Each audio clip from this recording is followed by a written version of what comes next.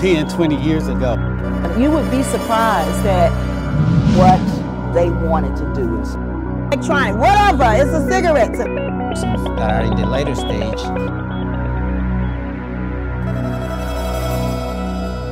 Presentation this afternoon on HIV virus signs and symptoms, forms of transmission and prevention, which can manifest in the oral cavity.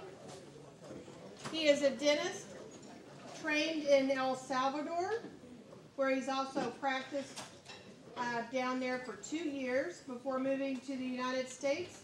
And he currently has 2 clinics in the Central Arkansas region. So let's give him a big warm hand.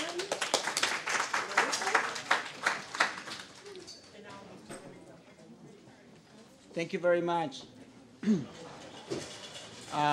We are going to talk this afternoon. Besides talking about HIV, we're going to talk also a little bit about the consequences of the use of tobacco in the oral cavity also.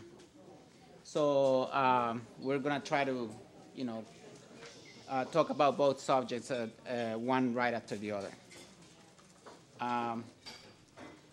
What we're going to talk about is, at the beginning, what is HIV, how are the forms that it's transmitted. We're going to talk a little bit of statistics. We're going to talk about the oral lesions that we can find in patients with HIV. Then we're going to move on to talk a little bit about tobacco use, a little bit of statistics, and also we're going to talk about the oral lesions caused by tobacco. And then at the end, we're going to talk a little bit about the role of oral healthcare providers in helping these patients. HIV, as maybe everybody knows, stands for human immunodeficiency virus. Pretty much it's a virus that attacks our immune system, and it prevents our body from reacting and from fighting disease. A little bit of signs and symptoms. Initially, the patient may present some fever, some sore throat, headaches, or maybe a skin rash. Some people may develop some inflamed lymph nodes. And in general, the person's gonna show symptoms like the flu or a cold or something, similar to that. This may happen weeks or months after the person gets infected. It could take longer than that too. That's the initial symptoms. Years later, the person, if the person doesn't know that they are infected, because they maybe never, they got a cold or something like that, and then they thought, well, it was just a cold, and then they never get tested, then, they can still present some swollen lymph nodes, some diarrhea may start, the person may start to lose weight unintentionally, may start feeling tired, may develop fever.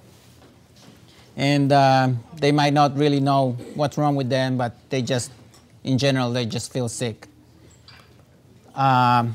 On the later stage, when the HIV already progresses to what we know as AIDS, the patient is going to be really, really sick. Probably having some night sweats, persistent fever over 100 degrees Fahrenheit. And that's actually when that patient is probably going to start presenting some lesions in the mouth. Patient's going to be tired all the time, may experience some blurred vision, and the diarrhea, weight loss, and shortness of breath continues. This is a person that's really sick, and by that time, usually, probably will already be diagnosed. Hopefully, but that's really when what I want to tell you about this is that's when really lesions of the mouth can manifest, because what happens is in these persons that are in the later stage, that's when their immune system is really compromised, and that's when opportunistic infections can appear. Modes of transmission of HIV. First, we're going to talk about myths, that it's transmitted, by hugging a person who is HIV positive, kissing a person, or with a mosquito bite. Those are myths. People, talk about things like that, but that's really not true. The reality is that the HIV, the virus, can be found in some body fluids, like vaginal secretions, the breast milk of an infected mother, semen, blood, and blood-containing fluids. I put a little asterisk there. Even though a person, the virus has not been isolated in saliva, but if a person has oral lesions that are bleeding, there's going to be blood in the mouth. So you still have to, I guess, have a little bit of precaution there. Although, scientifically has not been proven that it can be transmitted, with saliva. But if saliva has also blood and the virus can be found in blood, then you have to wonder what, there's really no evidence that that can happen. But I think a caution is in order. How is it transmitted? Primarily, HIV is a sexually transmitted disease. More than likely by not using a condom during sexual relations. Some types of sex activities are more likely to be more risky, like anal sex. Without a condom has a higher risk of transmitting the disease than normal vaginal sex. Also, unprotected oral sex can also be a risk. The other way that it can be transmitted is by drug use, by sharing needles or syringes or any other equipment that's used, to prepare illicit drugs for injection. The other way that HIV can be transmitted is by being born to an infected mother. And this can be either during the pregnancy or during childbirth while the child is passing through the birth canal, or after birth if that mother for some reason doesn't know that she's HIV positive and she's breastfeeding her infant, she can transmit the virus to the infant through the breast milk. This is a map just showing a little bit of distribution of the infection of HIV, what are the places where it's found more predominantly in the United States. The deep blue is where there's more cases. Here in Arkansas, we are in purple there, so we are right in between there in the average, pretty much. And those in Arkansas, this is an old statistic too. I couldn't find a chart with a newer statistic, but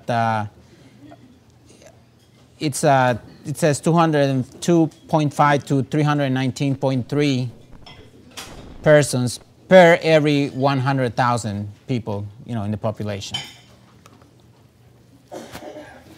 This one shows how it's distributed in metropolitan, non-metropolitan areas, and according to the race also.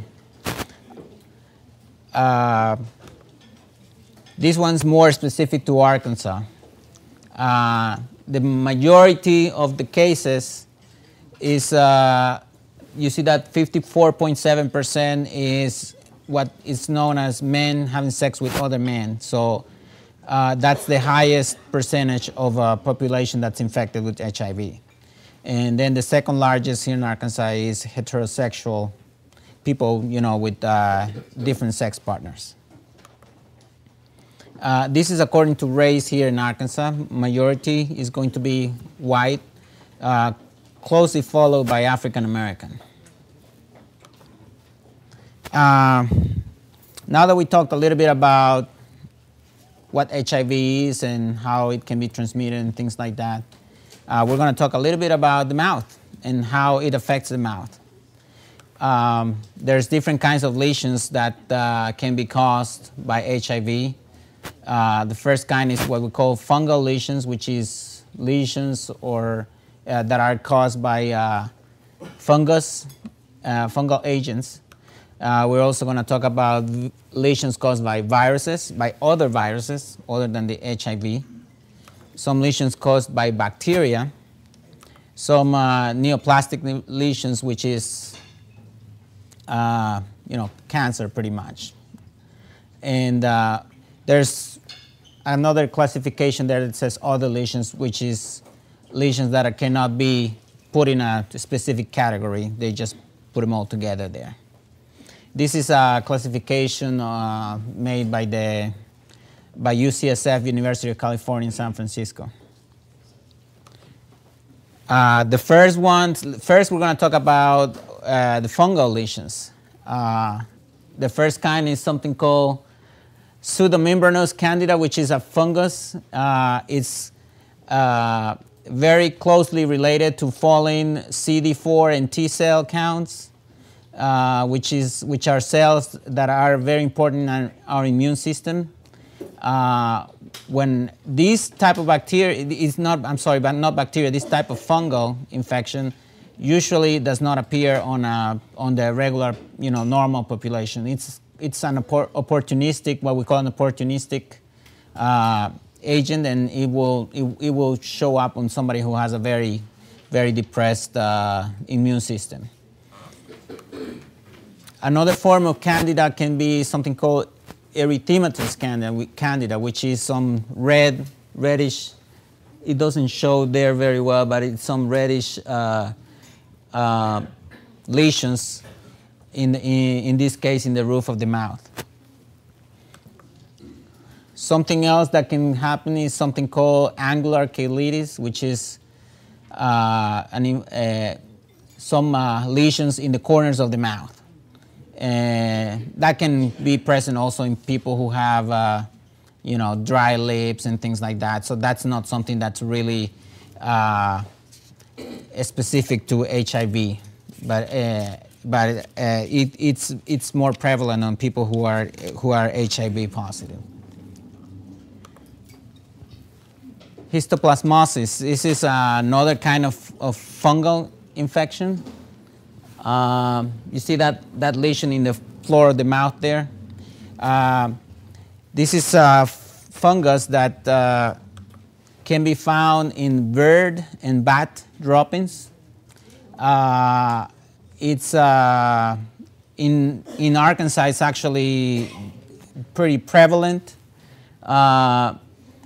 Also in areas of Tennessee, Missouri, and the area that's the darkest area in the map there.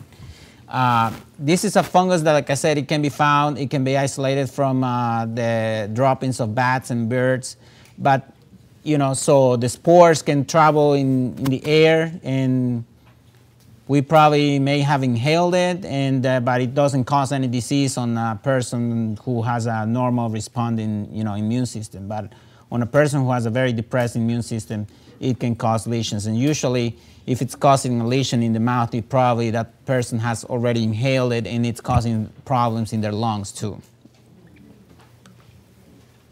Something else is called cryptococcosis, which is another fungus. Also, same thing, probably person who has lesions in the mouth, it's probably already has lesions in the lungs because they probably already inhaled those spores of that fungus, and they are, just by having a poor responding immune system, they develop these lesions. Our, body will not be able to fight these organisms. So that was the fungal lesions. We're going to talk a little bit about lesions caused by other viruses. This particular one, herpes is not something that is exclusive of HIV. This can happen in anybody. However, in HIV patients, it's also known as a cold sore. So if somebody has a cold sore, don't be thinking, oh, this person probably HIV. No, definitely not. But they can happen probably more often in people with a depressed immune system. There's something else called, herpes zoster, which is shingles, which is pretty much the same virus. It just manifests, in a more systemic form than the localized form of the herpes. There's the human papillomavirus, which is, the short is HPV virus. It can be also, it can cause also lesions in the mouth. Usually, the lesions are, very delineated, so they are not, like you don't know exactly where the margins of the lesion are. They are very circumscribed, and you can tell by looking at it sometimes that you can do a pretty good diagnosis, but to treat them, probably need to do surgically removed, but sometimes the recurrence is very high. The HPV virus can cause cancer too, can degenerate in cancer. It's the same virus that can cause cervical cancer in women too. So it can cause cancer in the mouth too.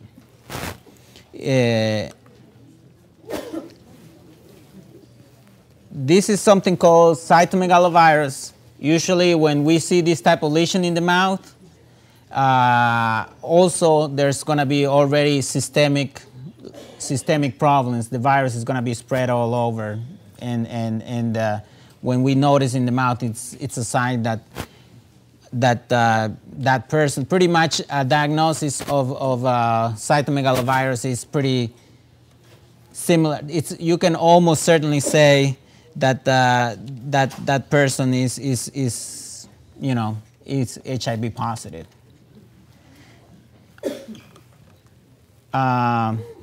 There's something else called hairy leukoplakia.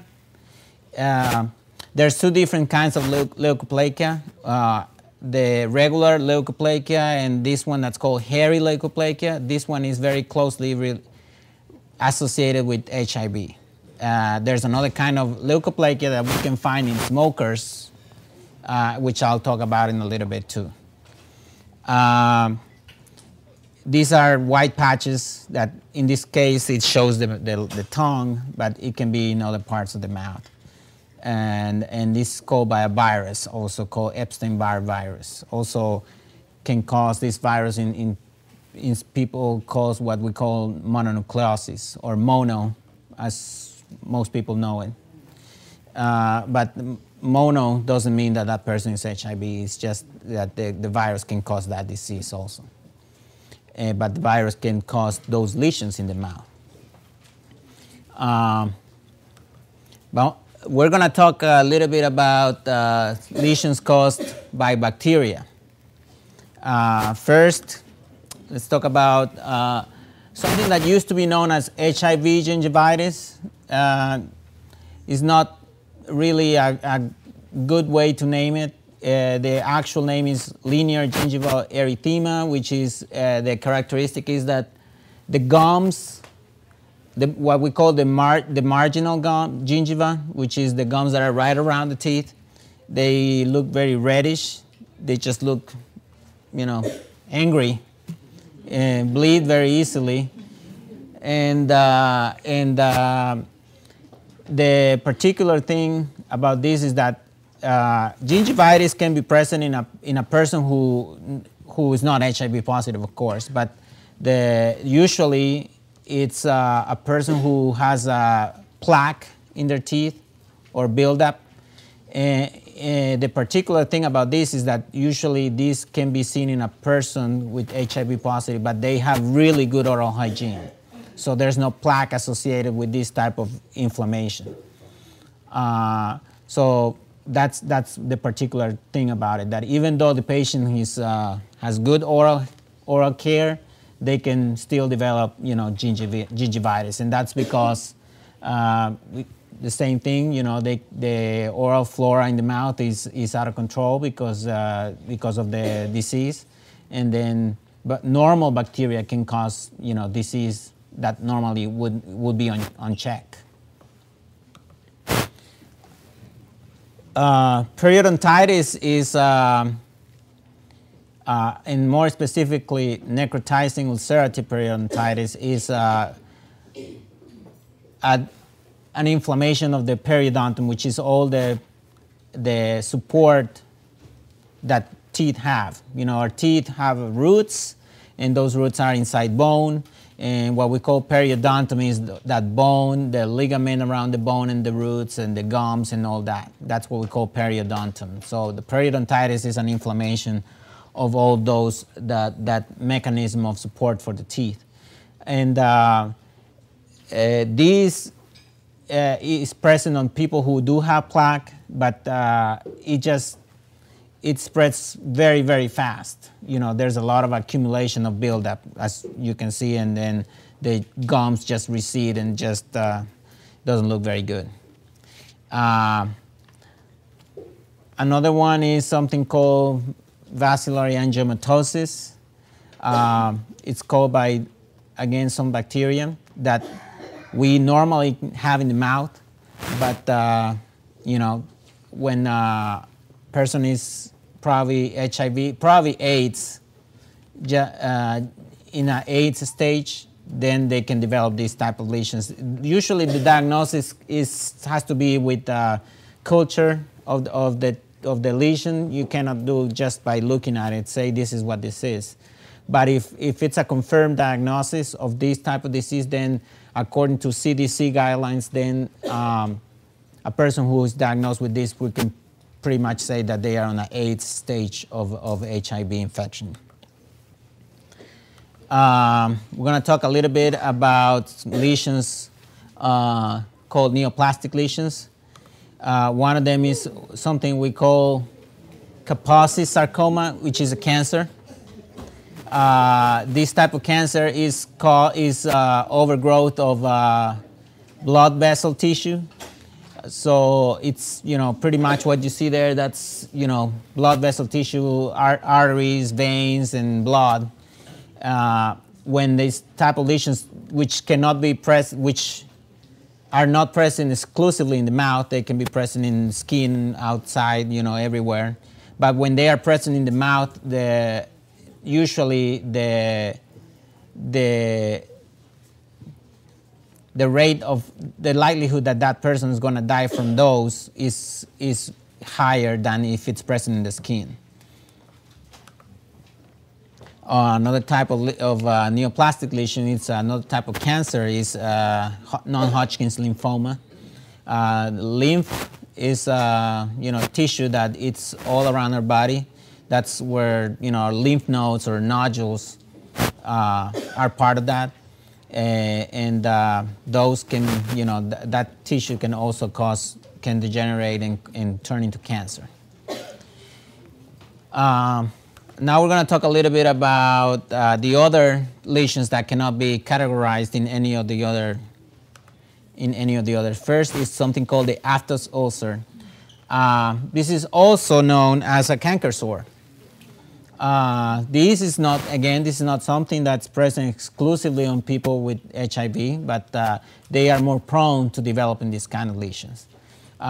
Pretty much it's not known exactly. We still don't know exactly what causes these lesions, but they have been related to autoimmune response, and there's some studies say that can be present more in women than men, and usually they show up when a female is during their menstrual period. Usually, we know stages when we are sick or the person is weak, it can develop these type of lesions, especially if there's some trauma to the tissue. Say somebody bites on something sharp or a chip or something, and then it can cause, an ulcer, and then it can form what we call an aphthous ulcer, which are very characteristic. They are almost round sometimes, and they have a whitish, yellowish center, and the margins are usually like a reddish margin, and they are pretty painful. Something else that can happen is something called thrombocytopenic purpura. The immune system attacks the thrombocytes, which are some cells that are involved in clotting, in blood clotting. And what this is just spontaneous bleeding in some areas because the thrombocytes are attacked by the immune system, and then, person just bleeds very easily. There's something else. The immune system can also attack our salivary glands, which is the glands that produce saliva in our mouth. They get blocked, sometimes causing inflammation because the saliva cannot come out into the mouth. And at the same time, if they are blocked, or sometimes they don't need to get inflamed, they just stop producing saliva, and they can cause something called a xerostomia, which is also known as a dry mouth. And when a person has a dry mouth, then caries can run rampant because our saliva is just a natural cleansing agent in our mouth. It just helps cleanse, any food residues that we have in the mouth. And also, at the same time, a dry mouth can allow certain types of bacteria which are called anaerobic bacteria, to thrive in that drier environment and cause decay. And that type of decay you just saw in that photograph is very characteristic in that it's right around the edges of the teeth, where the teeth meet the gum. That's usually where it causes that type of lesion. And we'll talk about that a little bit, but that can be present also in tobacco users, specifically smokers, because also they tend to have a dry mouth. I'm going to talk now. I'm going a little fast because of time, so I'm sorry if I'm going a little bit too fast and moving too fast. I think you don't want to see those things for too long anyways, right? We have to look at you. Okay, so we're going to move on and talk a little bit about tobacco. When I was researching a little bit more for this presentation, I was surprised. I didn't know there were at least a dozen forms of tobacco that companies have to deliver, to sell tobacco in America.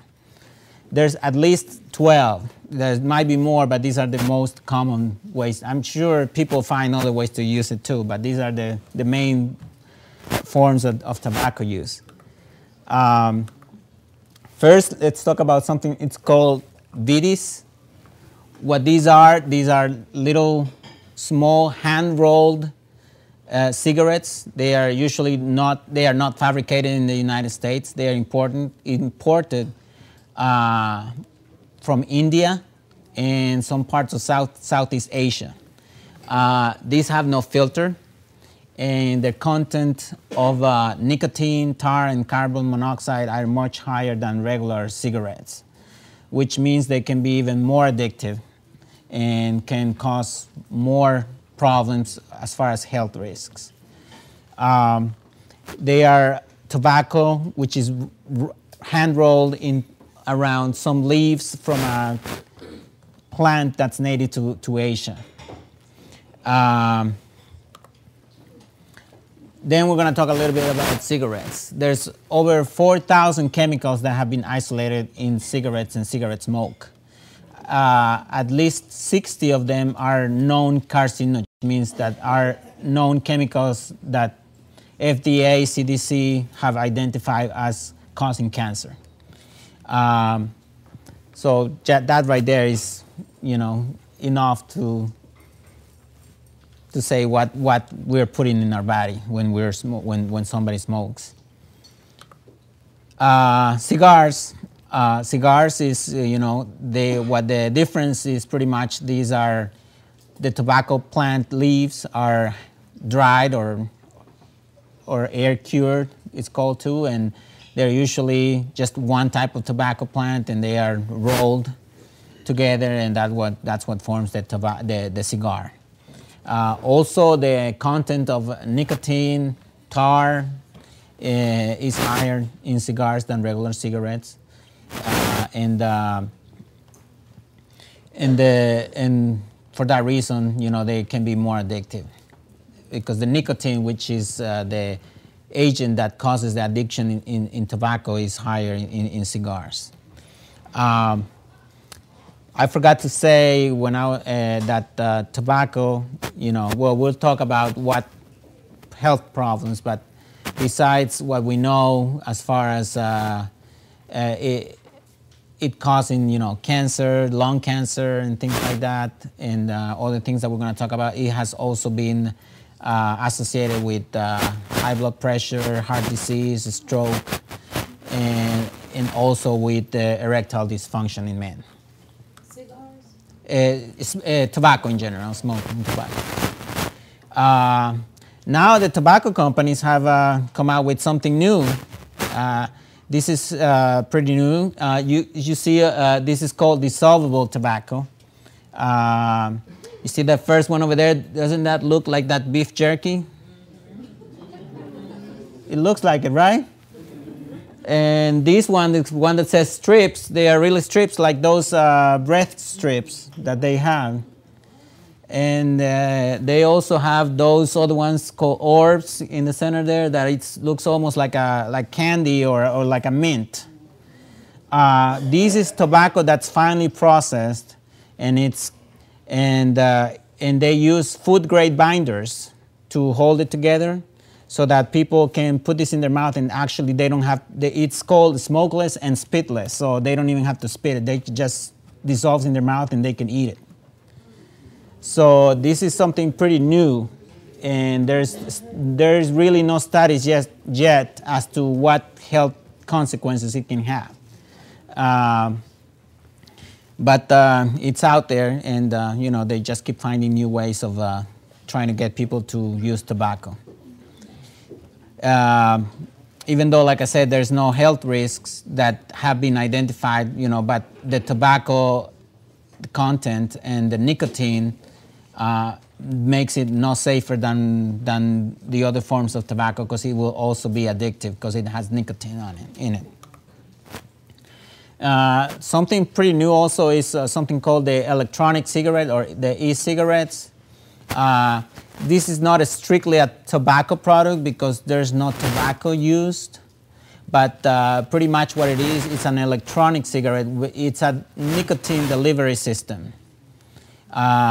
It's got, it can be recharged, and it has a cartridge that they change, and the cartridge, with the part on the right, it has nicotine in it, and the person, inhales it, and they can, I guess it feels like a regular cigarette, but it doesn't have tobacco, like I said, but there's still a lot of carcinogens that have been identified when a person uses it. They have been marketed as an aid to stop smoking, but there's really no proof of that because like I said, it's a nicotine delivery device, and the nicotine is what makes tobacco addictive. So even though there's strictly no tobacco, but there's, chemicals and nicotine in it. Then there's also something called hookah. which I guess a lot of you may have heard or seen it. Pretty much what this is it's a pipe. Usually the tobacco is mixed with some type of fruit to give it a flavor. And there's hookah bars where people go in and they have hookah sessions. A study has shown that a typical 1 hour session at a hookah bar, a person inhales more smoke than smoking one single cigarette. So besides that, usually the tobacco is placed on the top, mixed, like I said, with some type of fruit, and then there's a plate where usually the tobacco is heated with charcoal. So the charcoal itself is emitting, smoke also as it's burning, and then the smoke from the bowl where the tobacco and the is mixed. They actually call it shisha. That tobacco is mixed with fruit, and it goes down that pipe, and then it's filtered through water, and then the person smoke. There's a mouthpiece then that people put in their mouth, and they smoke that. Besides all the tar, the carbon monoxide, the nicotine, then there's all the other chemicals that are released by heating up by the charcoal. And besides, it's common practice between hookah users to share the mouthpiece. So that in itself also carries other risks of infection from oral disease, because it's like sharing the toothbrush pretty much. There's also another kind of cigarette that's imported, more commonly from Indonesia. They're called kritiks, or clove cigars, or clove cigarettes, which is tobacco mixed with cloves, and that gives it, a different flavor. And also, like the first ones we mentioned, like the bidis that are imported, these have a very, very high content of all those chemicals that are known carcinogenics. We have pipes, which consist pretty much of a bowl where people put the tobacco, and they lid the tobacco, and then they have a stem and a mouthpiece. Besides everything that we talked about, it also the use of pipes can cause more problems in the mouth as far as causing trauma to the teeth, because that mouthpiece can cause trauma to the teeth. And in the 16th century, it was very, very common practice to use pipes,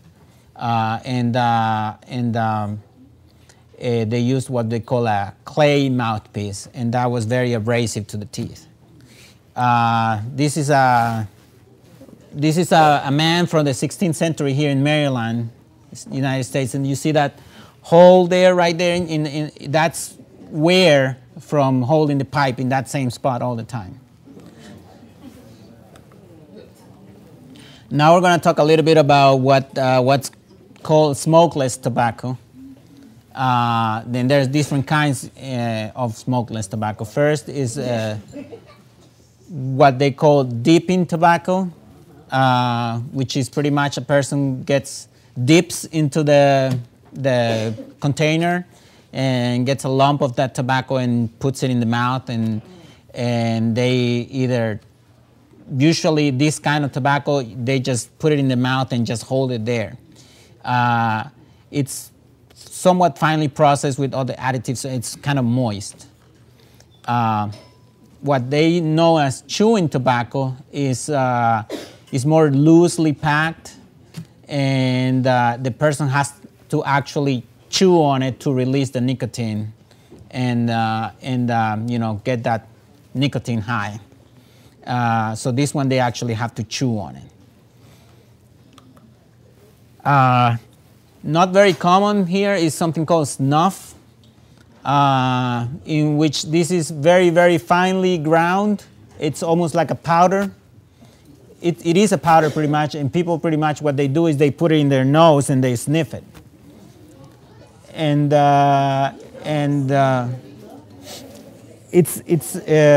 this is banned in Europe, by the way. They produce it and they sell it to America, but they don't use it over there.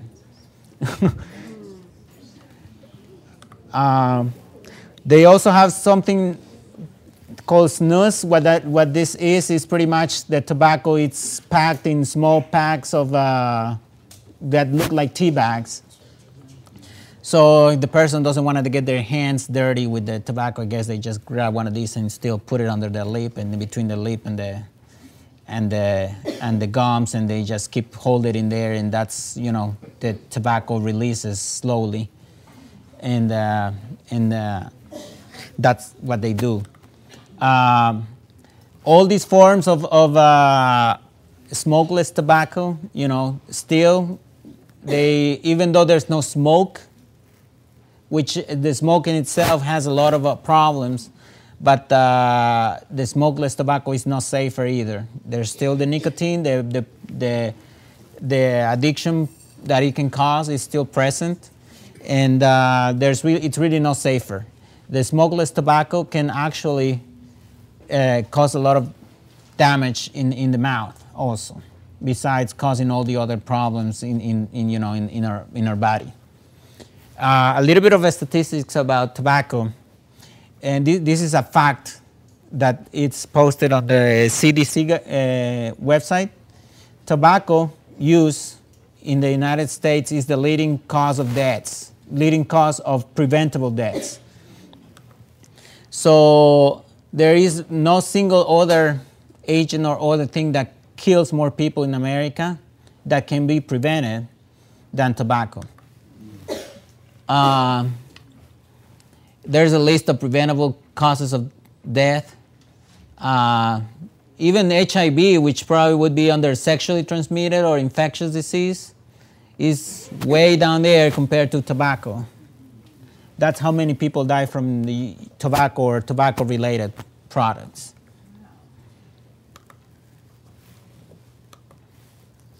Cigarette smoking causes about 1 of every 5 deaths in the United States each year. So that's 20% of people who die in America die from tobacco-related health problems.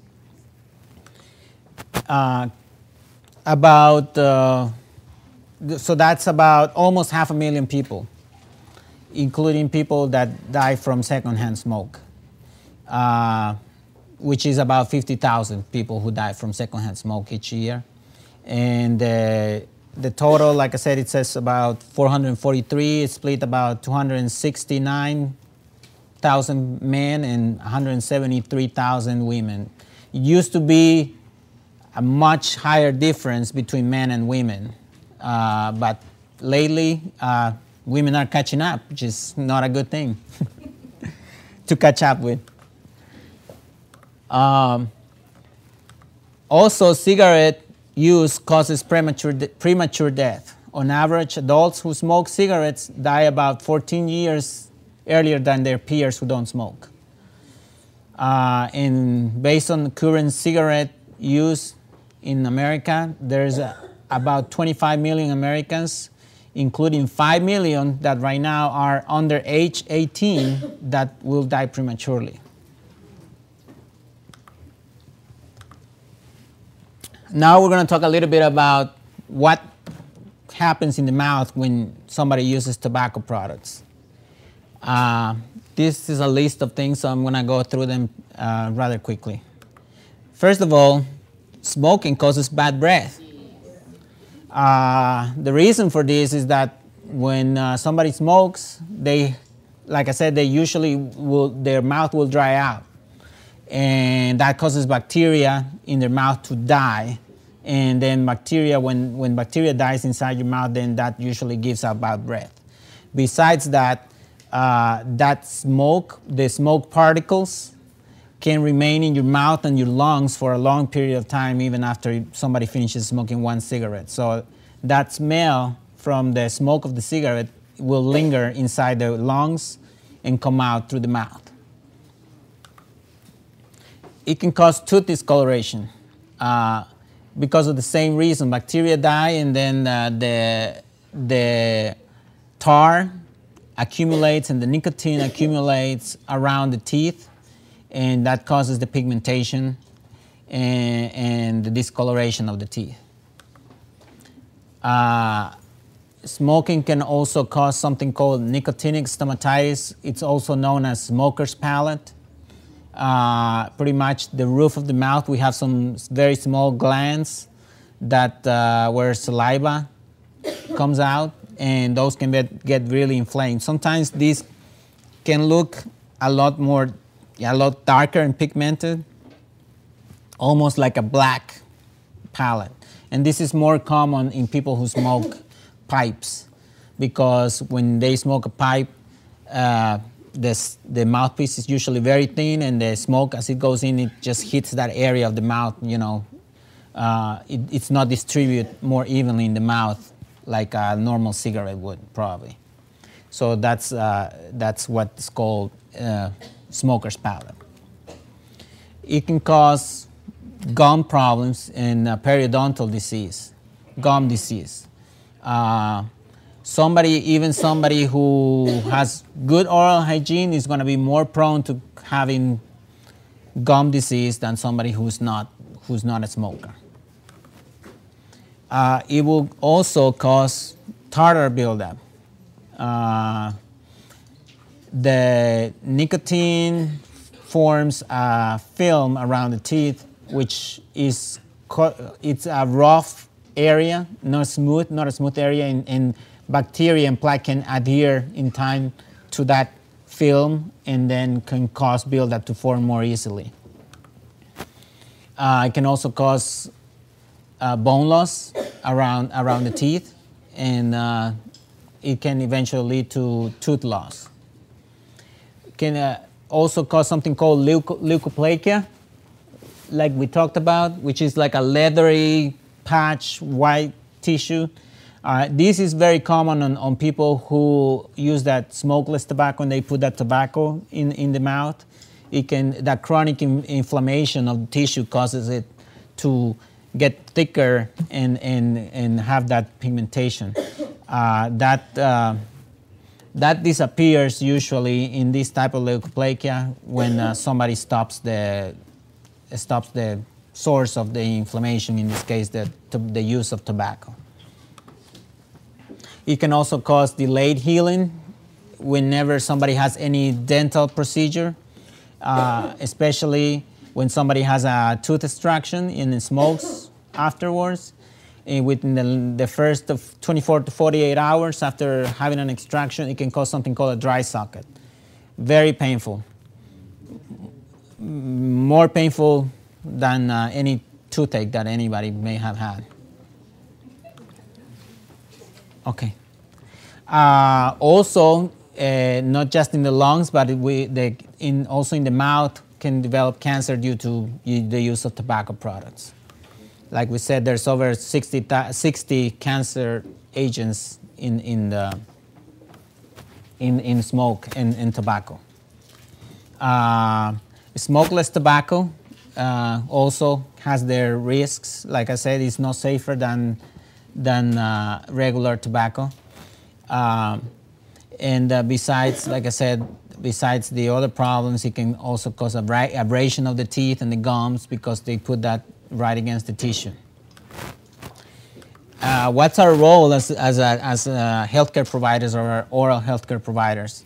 First is educate our patients and educate in settings like this. Educate people about the risks of both HIV and tobacco. Also, hopefully by educating, we would like to think that we're helping to prevent the use of tobacco and prevent people from having unsafe practices that could lead them to contract HIV.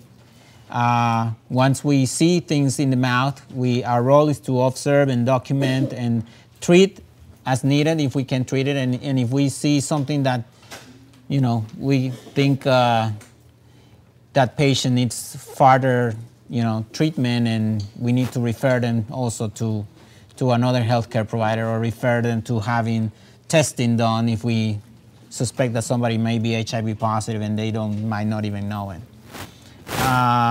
And then, you know, if these are, you know, these are our patients, our role is also to help them maintain a healthy mouth, healthy oral cavity, and you know, hopefully help them to have a better quality of life. That's pretty much it. That's all that I had for today, and thank you very much for your attention.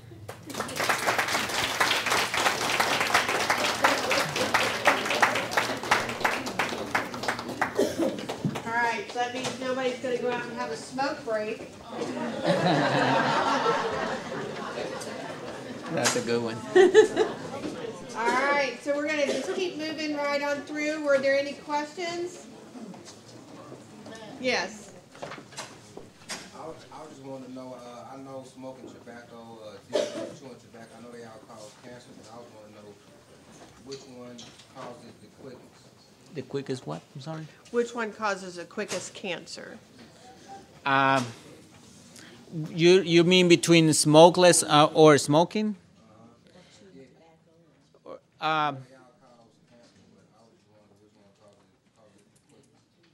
Well, usually the smoking tobacco will usually cause more likely lung cancer, but the chewing can cause oral cancer more easily than causing lung cancer. So there's really none of them is safer than the other one. You can get cancer from either one of those, either one. You're trading organs. I've heard this about third-hand smoking now. Can you say a little something about that? To be honest with you, I'm not very familiar with it, but I mean, what have you heard about it? Third-hand smoking is considered the odor that you get on the clothes and the furniture that you inhale, and that is basically what I heard about. I don't know what statistics they had as to how bad it affected you, but it's becoming more and more prevalent now. Yeah, probably. Dr. Wheeler can speak to that if you'd like. Dr. Wheeler, do you want to speak to that? So the major health issues around third-hand smoke are the irritant effects. And so this is really a heavy burden on children because they're, next, particularly infants, next to mother's clothes, that kind of thing. But the same smoke that they would get from a cigarette just goes into the clothes and it sits there for a while and then it comes off at a later point. So it has an irritant effect. It triggers asthma. It dries out the nose and the oral mucosa so that they're more susceptible to viral infections and other things. So we're learning more and more about third-hand smoke, but it is definitely a health issue. So much so that some professions are saying that if an individual smokes, they can't smoke the day of their shift because of the transfer that can happen. Yes, ma'am. I have a question. The cigars, some people take like the tobacco out of the cigars or different type of cigars and they use like the skin part to roll marijuana in. Is the skin part just as harmful for you? Do it have the same nicotine as tobacco? Well, sometimes more, right? Well, there's still some tobacco in it because it's pretty much the, Now, is there less tobacco because they're taking all the inside out? Yeah, there's less, but there's more marijuana. There's less tobacco, but there's more marijuana, so I don't know if it's safe. Here's my argument on that. Smoking marijuana, smoking cigarettes, or a house burning up on the fire, all combustible stuff is going to cause problems with our health, regardless of what it is someone's putting in there. Yeah. So. Yes, sir.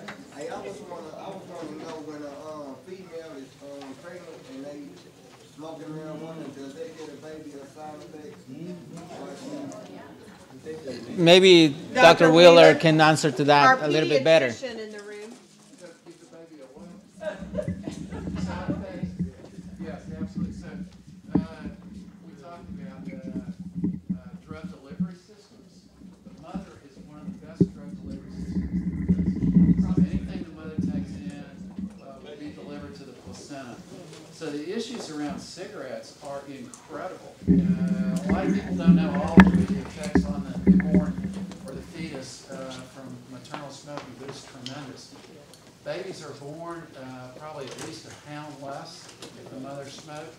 Babies are smaller, their brains are smaller. They tend to have higher rates of mental disorders like attention deficit disorders and things like that. There are chromosomal problems that can develop because of the impact of the carcinogens that are in cigarette smoke. There's probably almost as many babies in the United States who are lost because of miscarriage as there are for intentional abortions in the United States because of all the impact of cigarette on the infant. And then the worst thing is that if the baby's born prematurely, which happens more often with cigarette smoking, then they have higher risk of all kinds of complications from premature delivery, and they have these long-term kind of horrible problems with lung disease and other things related to being born early. So it is really an important target for us to try to educate young women, not once they're pregnant, but before they get pregnant, that they stop smoking while they're not pregnant, while they have access to all the medical therapies and patches and everything else, because many of those cannot be used during pregnancy. So that's a big focus for us. Long answer, sorry. Any more questions? All right, I want to thank Dr. T. For his presentation today. This is a certificate of appreciation. Dr. T. Okay, we're going to move into our next presentation. Miss Giselle Hudson from the Health Department, STI, HIV, Hepatitis C, TB section. That's a long list there. And also Ruthie Johnson. And their presentation is disease of opportunity that lurks in the shadows of smokers with HIV, and present the facts on how tobacco industry targets the LGBT community. So they're micing up. Who wants to take a shot at how many cigarettes are created every year on the planet? Manufactured every year.